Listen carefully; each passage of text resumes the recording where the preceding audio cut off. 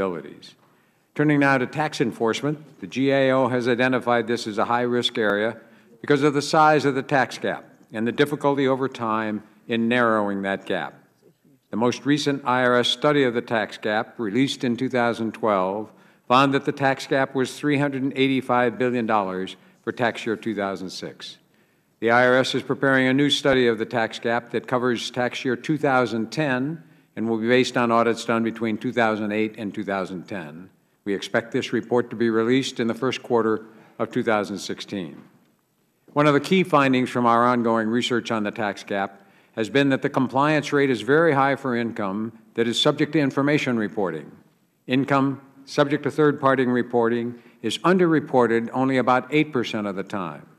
That number jumps to 56% for income that is not subject to any third-party reporting or withholding.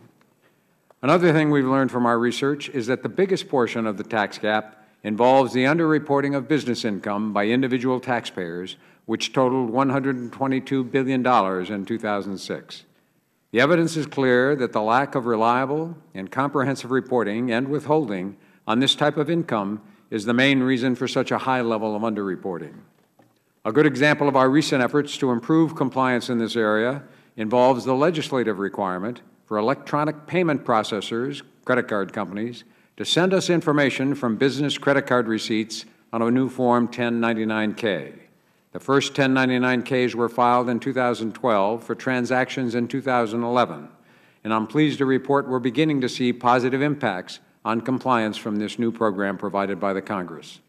Programs such as 1099-K reporting are useful not only because they help the IRS to collect the correct amount of tax, but also because they encourage voluntary compliance.